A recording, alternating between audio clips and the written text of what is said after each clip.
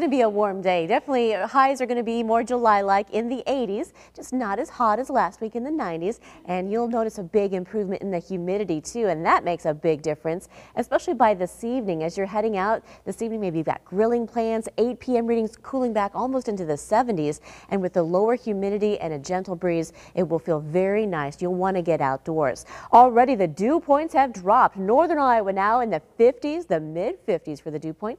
That means you can't even feel the humidity in the air. But across central and southern Iowa, the relief hasn't arrived just yet. It is still feeling pretty soupy there in Creston with a dew point at 72. But the north wind will eventually drag in the relief, so it'll just take several more hours for it to get here. Conditions this afternoon steadily improving, and we're going to have a dry afternoon too. No rain on the way. The cold front has already moved through the state, and there have been a few thunder showers already firing up along it, but they're just outside the state right now, barely kissing the little tip there of Iowa, and is moving through Illinois with that nice north wind bringing in the less humid conditions. It's going to be a relief out there to not feel like it's in a sauna when you want to go for a walk.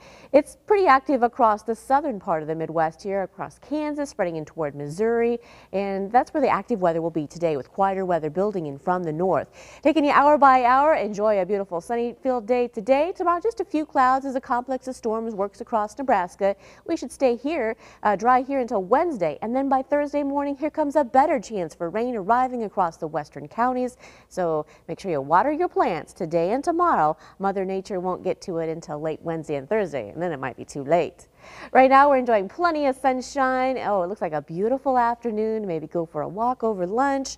82 degrees right now, not as hot as it's been the past several days. The dew point is dropping a little bit, still into the 60s, so you can still feel a bit of the moisture, and there's really not much of a wind right now. The breeze is going to start to pick up later this afternoon, but it should be still a good one to get out and enjoy. Headed for 86 degrees, a great day for maybe swim lessons. A north wind kicking in about 9 miles per hour or so.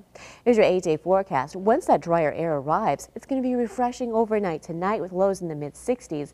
Tomorrow, highs back in the 80s, but it should feel still a pretty comfortable afternoon for you there. Late Wednesday into Thursday, here come the raindrops, and those will stick with us into early on Friday. As we go toward next weekend, looks like dry weather and highs still in the mid 80s with another chance for rain on Monday, but the next couple of days are looking great.